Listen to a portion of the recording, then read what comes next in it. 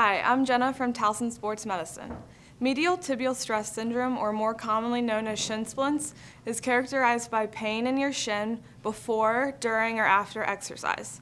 Pain is caused by inflammation to the soft tissue surrounding and attaching to your shin. This injury usually occurs early in the season due to being unconditioned and not ready for your sport.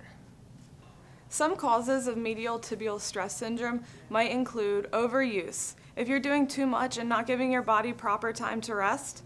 Also, change in running surfaces. Let's say you're going from basketball to lacrosse season, you're going from the court to grass. That's another reason that shin splints might occur. Also, having improper footwear is another reason. Some treatments for medial tibial stress syndrome include rest. Rest is important if you're doing too much for your body, so taking some time off or just modifying your activity. Also, having proper footwear.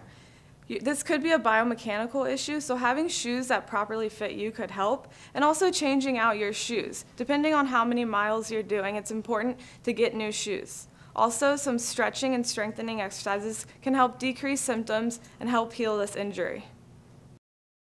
This exercise is heel walking and toe walking.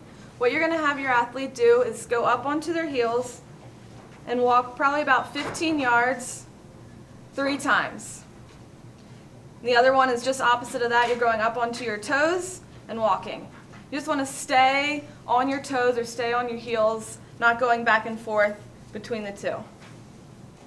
This exercise is called toe taps. So it's kind of self-explanatory. Your athlete is going to have their heels on the ground and they're just tapping up and down as fast as they can. You want to go about 20 to 30 seconds and you're doing this 3 times. This exercise is resisted ankle motion. The first one is dorsiflexion. So you're going to pull the resistance band towards the ground and the athlete's going to be pulling their toes up towards their chest.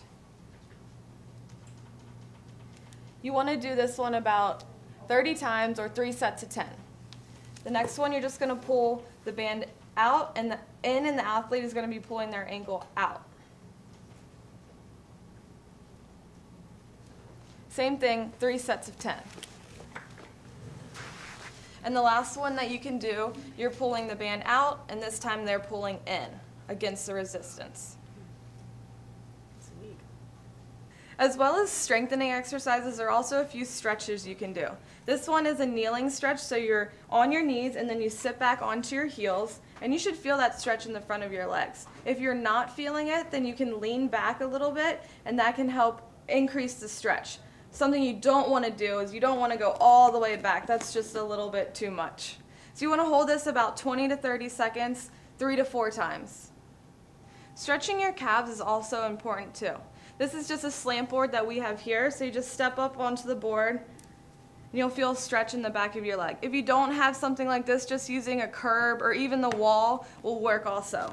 Another way to stretch here, to get a deeper stretch in the soleus muscle, is to bend their knees slightly. You want to do this stretch for 20 to 30 seconds, 3 to 4 times. Ice is very important when treating medial tibial stress syndrome. This is just an ice cup. This is a little fancy, but you can just take a Dixie cup and put water in it and freeze it, and you can just tear the top off. What you're going to do is just run the cup right along the shin or where your pain is. You want to do this for about 5 to 8 minutes. Medial tibial stress syndrome is a very common injury. If diagnosed and treated properly, your symptoms will most likely resolve. If it's not treated properly, then this injury can turn into something more serious, such as stress fractures. So if you're feeling this pain in your shin, it's important to tell your coach, athletic trainer, or parent so you can get this injury treated.